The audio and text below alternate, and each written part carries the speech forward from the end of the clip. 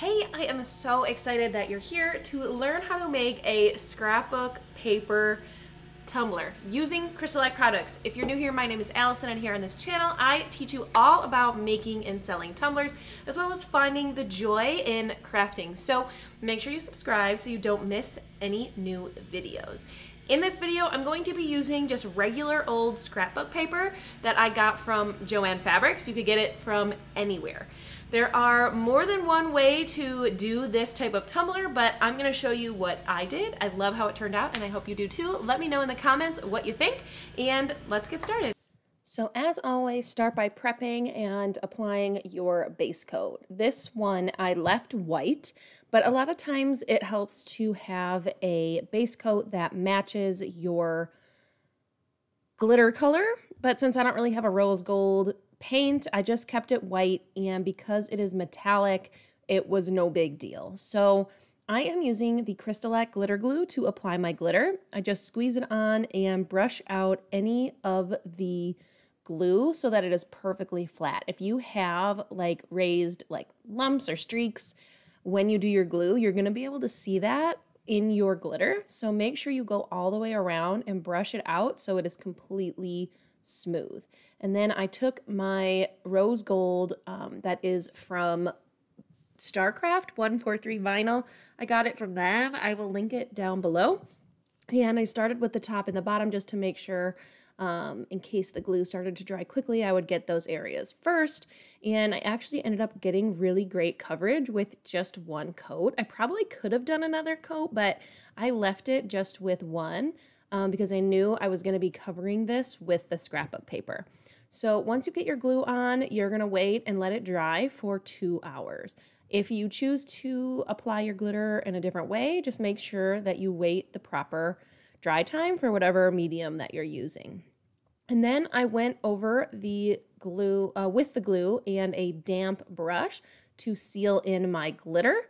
I just used the damp brush to help spread the glue a little bit better. It just helps it spread. So just again, just like before, you want to make sure that you're brushing it out so that your glue is completely flat because it won't self-level like the bright tone does. So just go around and get it all sealed, and then you're going to let this dry for 2 hours again, and then roll it in parchment paper to get it nice and flat. I don't have that on video, but once this is dry, you can roll your cup in some parchment paper to get it nice and flat. And then you can go in with your layers of bright tone. Remember that you're going to do 3 or 4 coats of bright tone, and then you can give it a light sand with 400 grit sandpaper, then do 3 more coats and sand again, and just keep doing that until you have a completely smooth surface.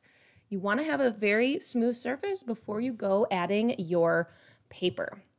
So to figure out what size I wanted, I just took a measuring tape to see how long all the way around the cup was, which is about 9 1/4. This is a skinny straight tumbler, so there is absolutely no taper. And if you're gonna do something like this, I do recommend a skinny straight. It just makes your life easier. And then I decided to measure up and down just to see how wide I wanted my paper. So I'm just using a paper cutter, and I did want like a specific flower in my design. So I cut my paper at about 4 1/4, and then I was going to cut 9 1/4, but I decided to just wrap it around the cup and use my fingernail to mark where the paper meets each other so it could be right exact. And I don't know, I just didn't trust my measurement for some reason. So that's how I did it. You could probably be more sophisticated, but that's what worked for me. So I took the glitter glue and used a foam brush to put a generous amount of glue on this piece of paper. And then I sort of wrapped the paper around the cup, like from the back to the front, and just know that it really does get stuck down when you pull the paper up. So it's really best to do the very, very best you can to get it right the first time. I did remove it and try again, and it worked, but more than one time might be a problem.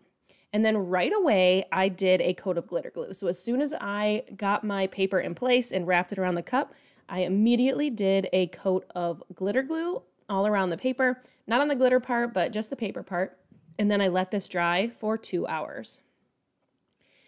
And then I went in with one more coat of glitter glue. So again, just over the paper. And so I did 2 coats on top. You could do a third, but I think I only did 2 here, just to make sure that when I went to do my bright tone, I wouldn't have any issues with the paper. So I just did 2 coats of glitter glue on top, and then I waited 2 hours between the first coat and the second coat, and then I waited an additional 2 hours to let this coat dry, and then I went on to layer my bright tone. I did 3, maybe 4 coats of bright tone over the entire cup, and then I took my 400 grit sandpaper and sanded just the edges. So I wanted to get this evened out before I added any vinyl. So I just sanded the edges, I wiped it clean, and then did 3 more coats of bright tone. And by that time it was smooth, but if you needed to do a few more coats, you totally could. It doesn't need to be like totally perfect, but definitely pretty good. It really depends on where you decide to lay your vinyl. I cut rectangles that were about 1/4 of an inch thick. I think they were 0.25, and then I just cut as long as the sheet was, so like 11.5 inches. And I went all the way around the top of the paper. I did it so this vinyl is sitting on top of the paper, but you could do it so it's sitting on the glitter or so it's splitting. Just the way I kind of laid my paper, I didn't do the best job. So then I cut the seam where they overlap so I could pull away the excess vinyl. And then I did the same thing on the bottom portion of the tumbler. So this one, I added the vinyl on the glitter part, not on the paper. And that's just because of where I placed the paper. I did it sort of off center. So again, you can do it on the glitter, on the paper, or splitting in between, just depending on what look you like best. I used the paper as a guide, and then again, where the vinyl overlaps, I cut the seam through both pieces of vinyl, pulled away the top piece, and then if you pull back, you can get the kind of like underneath piece. So it's just one strip of vinyl. And then I added a monogram. Mine was about 2 inches. I would have made it bigger, but I didn't really measure. And since this is for my mom, I didn't really do all that I should. But I just added the monogram. I used my squeegee tool to get this all out. And then I continued on with my bright tone. So this is actually removable vinyl, just because it was the pink that I wanted. But you can use removable, permanent, patterned, whatever you want to get this done. So I did a few coats of bright tone before this step. So I did 4 coats of bright tone, and then I sanded just over the vinyl. So don't forget that, don't sand until you have bright tone on there. Do a few coats of bright tone, let it dry, and then I just sanded the edges of the vinyl, and I continued with my coats of bright tone. And I think I only sanded once, but if you need to sand twice, you can, until you get a completely smooth surface. If you want to see a vinyl wrap tumbler, click the video on your screen.